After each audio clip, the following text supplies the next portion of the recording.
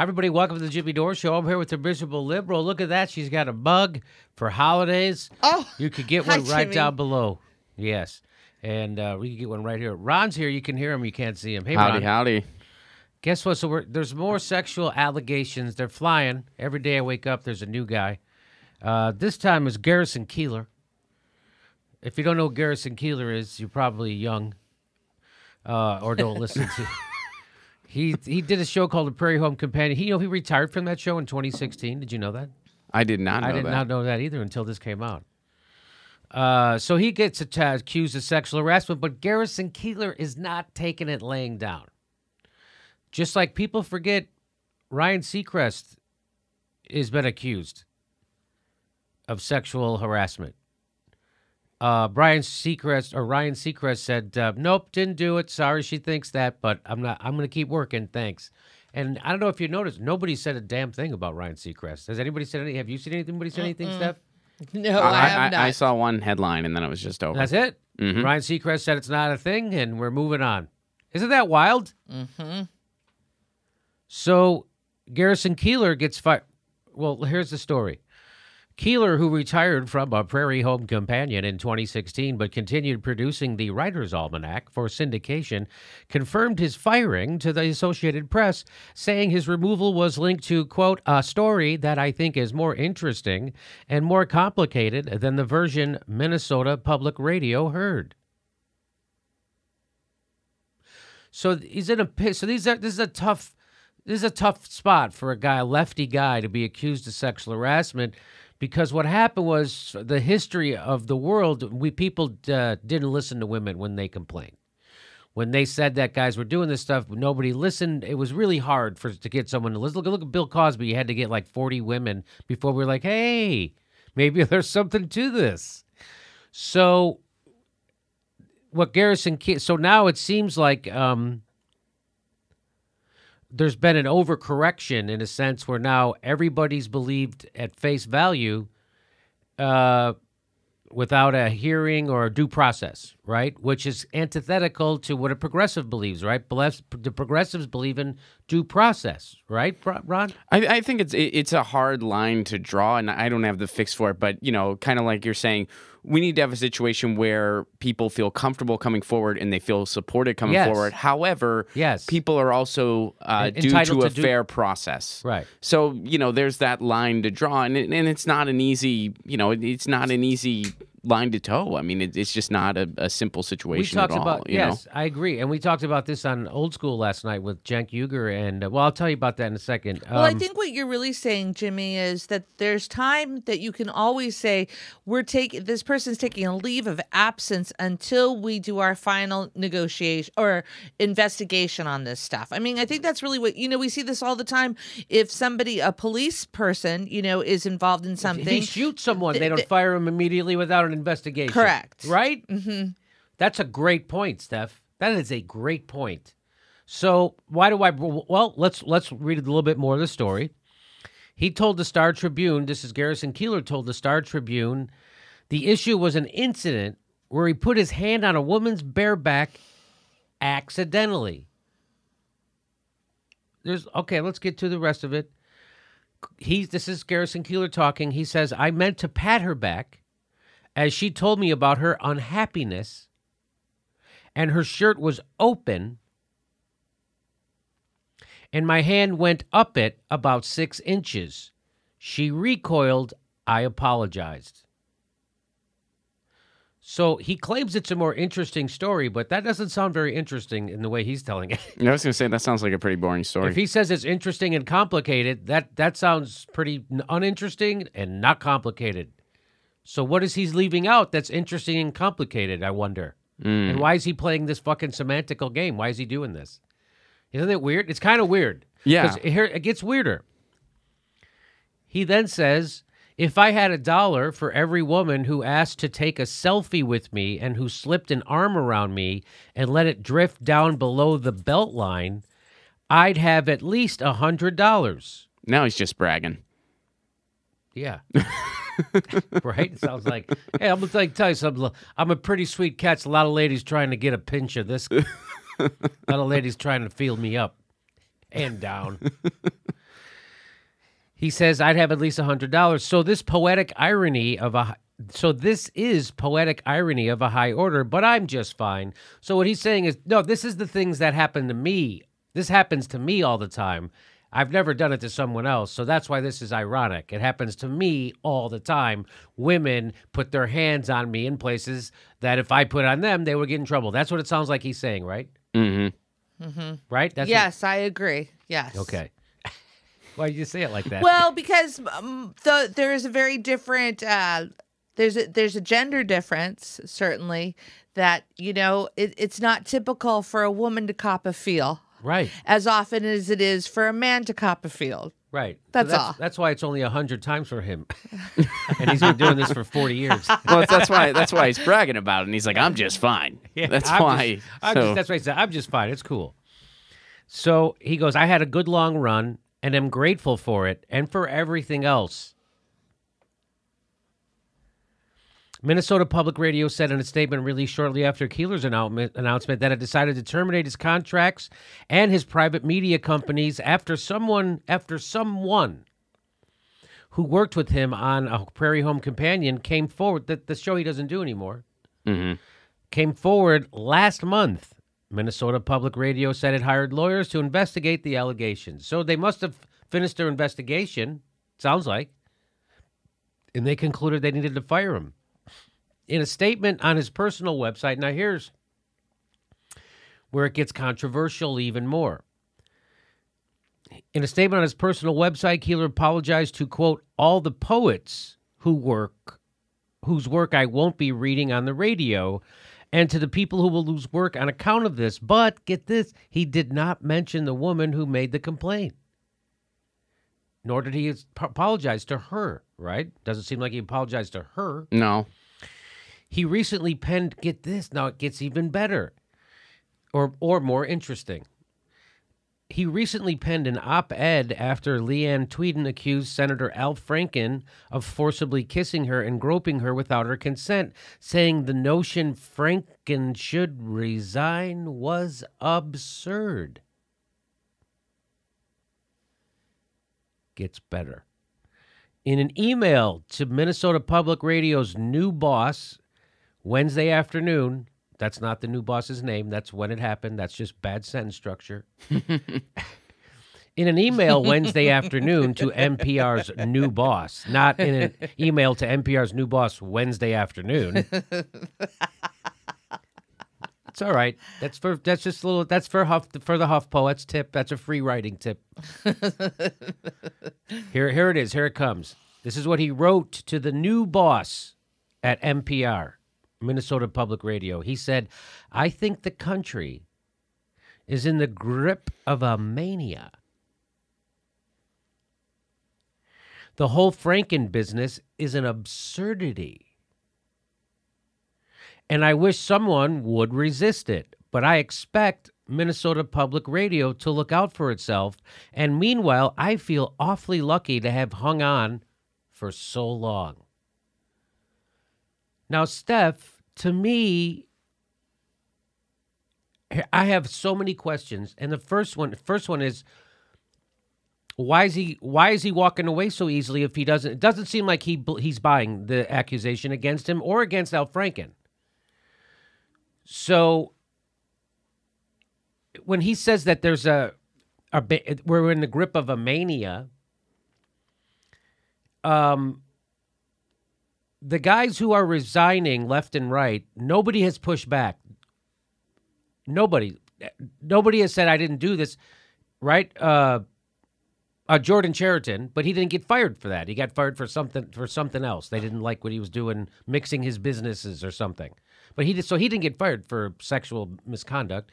But everybody else just took it, like Charlie Rose. Okay, you got me. Matt Lauer. Yep, you got me. Matt Lauer, it was quick, too. Like, we found a button. Okay, you know what? I'll quit. Thanks. Sorry. You found the button? All right, I'm done. Because it was like that. Like, he didn't push back. It was just like, hey, Matt, did you know that there was a button? Oh, you found it? I'll quit. Thanks. He just quit immediately. So these guys are just quitting immediately. No one's pushing back. And I would not frame that as a mania. As a mania. That you cannot talk about. This country's in the grip of a mania. Maybe this country needs to step back and look at how we interact with a superior should be appropriately behaving with people that work below them, or not on the same level playing field. I want to say that I'll say two things real quick. If it's absurd that Franken should resign and we're in a mania, why isn't Al Franken saying that? Why does Al Franken say, today I'm starting to re-earn your trust? Well, if he didn't do anything and it's absurd, why did he say he has to re-earn your trust? He said that the other day. So why doesn't Al Franken say any of this stuff? Why doesn't he say, we get caught in a mania, I didn't do this, that's a little crazy? Why doesn't he say the stuff that... so that's what I don't get. I know Al Franken has the luxury of nobody can fire him, that they have to first do an investigation, which they're doing. So maybe he's just waiting. Maybe he's just going, I'm not going to push back and try to say these women are lying because we've done that for so long.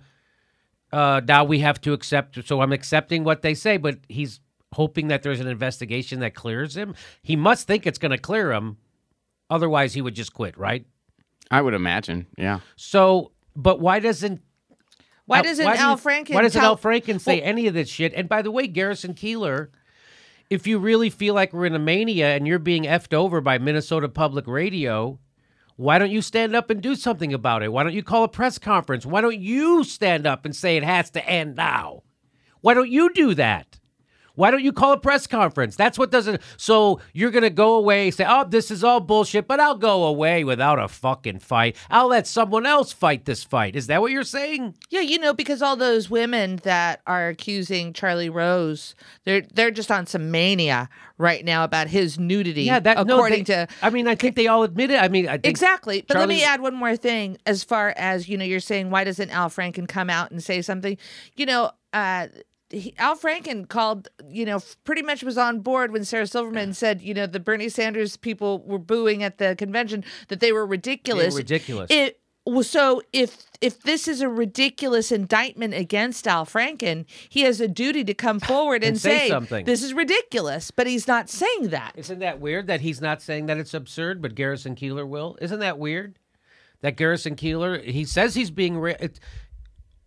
He's implying all over the place that he's a victim and that this isn't a real thing. Yet why not just say it? That's what I don't get. I don't know. So maybe he'll say something, but right now he's creating more questions than he's answering. Right? Am I wrong about this? Ron, what do you think? Well, yeah, because he's not straight up saying, like, why didn't do this? Or he just said, this is a mania. Like, almost as if, like, well... We're supposed to continue to accept stuff like this passively. Right. If he did, in fact, do something. And it's like, well, that's the whole reason all of this is happening is because we've passively accepted unacceptable behavior for way too long in the workplace and in society. So this is a response to all that is long overdue. Right. Now, people are still entitled to a fair process, but... That's why all this is happening. It's not a mania. It's a long overdue response. It sounds like he had by the way, it sounds like there was an investigation. They didn't fire him before they did one. It sounds like, again, it sounds like they did an investigation and the investigation's over. But it's weird that it would be one accusation from one woman where if it went down the way he said it went down, there has to be more to the story than Garrison Keillor's letting on. I think so, too. That's all I can... But he says it's more interesting and more complicated. Then he restates it. It sounds less interesting and less complicated. So there's more to this story than he's letting on, right? Well, yeah, because it sounds completely not interesting. And I would just... If his story checks out, I would just, ask the woman myself. I would bring her into it, and I'd be like, look... That was clearly an accident. Can we talk about this? Like I accidentally touched your back or whatever, his side of the story is which it does sound weird. 6 inches is a fair amount of space. I don't know. I still can't get a picture. Yeah, I can't visualize this. I can imagine so he put his hand around her back and she had a shirt that wasn't tucked in and his hand went up her shirt on her back. Why would that be? They're going to fire him. Yeah. So there had to be something else. Well, the 6-inch thing is He said confusing. his hand went 6 inches up. Did he mean it went 6 inches down her pants or something? Or it had to can't It's just not- be what yeah. it just sounds too crazy. If that's what happened, that can't be it. Mm-hmm. Okay. So it's interesting to hear Garrison Keillor semi push back. Like he's pushing back, but like in a very weak way, in a way it's like if you're innocent, wouldn't you be screaming more? Wouldn't you be a little bit more upset? Mm-hmm. I would. Or wouldn't your explanation kind of just be a little more straightforward and check out? Like if Yeah. it was as simple as, yeah, I went to take a selfie with somebody. She had one of those like open shirts. I didn't realize it, so I touched her bare back. Yeah. And then moved my hand like onto, the shoulder or something and took a picture or whatever. But he says like it was 6 inches under the shirt. And it's like, what? What does that mean? Yeah. Like, so yeah, it's strange. So when he refers to it as a mania, like those guys aren't.